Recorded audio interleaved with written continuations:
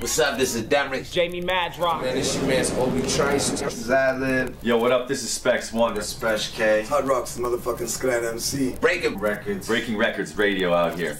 This is Breaking Records Radio. Check them out, man. Yeah. We will move it forward a little bit, though. Like I said, like I'd love to get you on the phone another time and just talk history because there's so much of it. But you currently are promoting a new EP you just put out called Six Pack. Well, it's the Six Pack from the Billy Dance Project. Okay, so is the Billy Dance Project's upcoming then? And like it's not, and it's not actually an EP. I've heard people call it an EP, but it's not an EP. It's my version of a single. Okay. You know what I'm saying? Yeah. So the Billy Dance Project is actually the album that that I'll put out later on. Yep.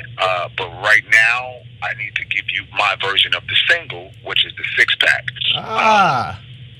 Self-explanatory is 6 banging joints on there. You know what? I won't even say banging. I'll let you decide, or the public decide exactly what it is. But I put 6 records on there so people can enjoy from different angles. Of course, I covered the M.O.P grounds. And then, it's out now. People are enjoying it.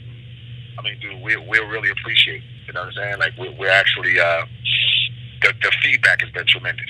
So, yeah, that's dope, man. I like that because, like, back in the days, you actually used to cop singles and there would be B-sides and stuff, and you don't really get that with the game anymore. So I think that's cool how you kind of put your twist on a single, but instead of getting the acapella and all that other stuff, you just get 6 joints. Right. Yeah, that's cool. I mean, yourself, like, you can have all the passes, the acapella, the instrumental, the cleans, the dirties. You know what I'm saying? You can have that. Yeah. Guys that's in your position can have that, but I don't want to throw that all out to the public like that because, for whatever reason, right? Yeah, definitely. Just certain people are privileged to that. That's why you have it, and a few others have it. And that's it. That's dope, man. Well, I appreciate that. First off.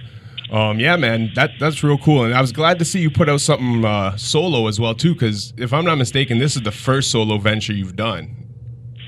Yes, yeah. Ever.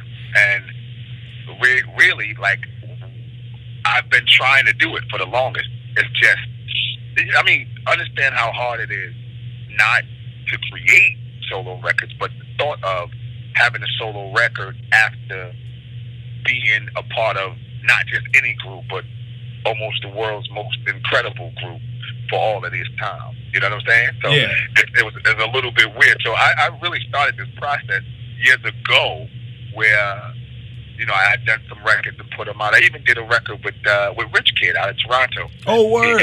Okay. Yeah, Rich Kid produced a record for myself featuring Busta Rhymes, which is called Undescribable, which is a banging record. Oh, shit. I haven't even heard that. I'll have to check that. Yeah, look it up. It's called Undescribable. You might find it. I mean, it'll be Billy Dance featuring Busta Rhymes, or you might find it the other way, Busta Rhymes featuring Billy Dance. But it's my record, produced by Rich Kid. So this was some time ago. I've been trying to get this done, but something kept pulling me away and going back to complete M.O.P albums, which I'm not really mad about at all. But I don't want to say hindered me. It's just I wasn't ready to jump all the way out there. But now, I got my legs under me and I'm ready to go on this solo thing. And solo, by the way, solo doesn't mean I'm on my own. The group is broken up because every record on this 6 pack, like if Fame didn't approve it, then it wouldn't be on the 6 pack. Oh, dope. So he kind of executive produced it then. Anything I do is executive producing. Word, dope. His opinion matters much more than anyone else's. Yeah. You know what I mean? So if he says it's not cool, if he says it's not a go, then it's not a go. Dope, man. And yeah, because you even got Fame on it too, right? On the one joint. So of course. Yeah. I got Fame and Teflon on the joint. Yeah, true. Yeah, Teflon on there too. What is that the first joint you, Fame, and Teflon have done in like a while? No, see, again, like I want to make sure people understand, like we haven't. There's no conflict inside, and internally with the group. So we do records. We just do records and place them where we need to place them, and set them up to put out when we need to put them out. It's just right now it's not time to put them out, and we are working on an M.O.P album as well too. So okay, dope. You know what I mean? So We always working, bro. Yeah, man. You guys, well, that's one thing. You guys do consistently work, like throughout the years. I can't really think of a period of time where M.O.P wasn't putting out music. Right. Like, no hiatuses I can really think of.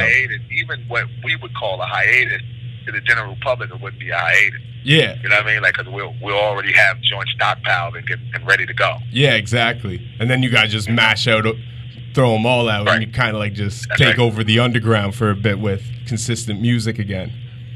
Right. Exactly. Word, man. So one thing I did notice about the project that I was curious about, there wasn't any of the traditional M.O.P producers on there. Like there was, Fizzy didn't do a joint on there. DR, Primo. How did you acquire the producers for this? Was it kind of like a new angle? You were trying to kind of create your own sound, so you work with some new producers, kind of thing, or? Well, no, I wasn't trying to create. I mean, I'm an artist, so I do what comes to me. Yeah. Like I worked with huge producers, as you already know. I worked with huge artists, but I want to work on what feels good to me at the moment. Yeah. So if it's a beat from whoever the biggest producer is, it may not work for me Monday. Yeah. You know what I mean? Maybe Joey Mafia or G Wiz or Quincy Tone, you know what I'm saying, or School Lover, Johnny Famous. Maybe that one of the beats from those guys work for me Monday. Yeah. And I'm not gonna stop my process. You know what I'm saying? I'm gonna go when it's time to go. So, and then I always like helping out. You know what I mean? There's a lot of dudes with talent out there that people don't see because they're so focused on the people that don't really need their money or don't really need their attention because they're already out there. Yeah. You know what I mean? So I like working with the underdog. But as you can see, even though these guys are not so well known, their production game is up to par. So they can hang with the best of them. So, you know, and they gave me dope beats, and I was feeling, you know, what they were doing at that moment, what they have done at that moment. So I was like, you know what, let's get to it. Yeah. All right, man. So do you have any personal favorites on the new 6-pack that just, you know, they just hit you a certain way? I think well, I love them all, to be honest. But I think Halle Berry. Yeah? Maybe. Yeah, and I'm probably just saying that today, right? Like, Halle Berry may be my favorite right now. But then tomorrow could be Whoppin'. Yeah, yeah. Like, I don't know. I mean, Whoppin' is so, to me, it's the fresh. It's like, what my business partner called it? Flashback to the future. Okay. I think that's what he called it. A flashback to the future. Meaning, you know, the younger audience can vibe to it because it's kind of got a different kind of swing from old school. You know what I mean? Yeah. But lyrically, content-wise, and I guess kind of the rap pattern kind of works for both an older generation and a newer generation. Yeah. And then the whole Whoppin', you know, we know where that comes from. Years ago, that the big record that was out called Whoppin', and they kind of used that same, which I think they sampled it, but I kind of did it live. That whole Whoppin', I did that live, and it kind of bridges the gap between the old and the new for me. Yeah. And to actually do a record with my boy School, I grew up in his, you know, we grew up in the same neighborhood. I mean, I know his mother really well. We know each other's families really well, and so to do a record with him, as long as we've both been in the business, we've never really actually did a record together. So I think that's my favorite right now, bro. Fire! Yeah, I needed help with that one, brother. Right on time. Hey. Yo, what's up? It's your man, MLNY, Maloney, Breaking Records Radio. You know what it is. I'm just here to tell you guys right now that you want to, if any of my smokers out there, basically, any of my Canadian smokers, now that it's legal, what you got to do is you got to head over to thccollection.com and check them out. And make sure you use the promo code HIPHOP. That's HIPHOP, and that's all capital letters. Save 10% on every purchase that you make. anytime. They got everything. They got deals every single day of the week, which include like free whatever with whatever you buy. And my favorite is Tulip Tuesday. You can get $100 ounces, and that's only on Tuesdays, and you save 10% on every purchase with the promo code HIPHOP, all caps. That's HIPHOP. So make sure you go over there, check them out. That's thccollection.com for all your good medible needs, for all your good greenery, your extracts, and all that good stuff.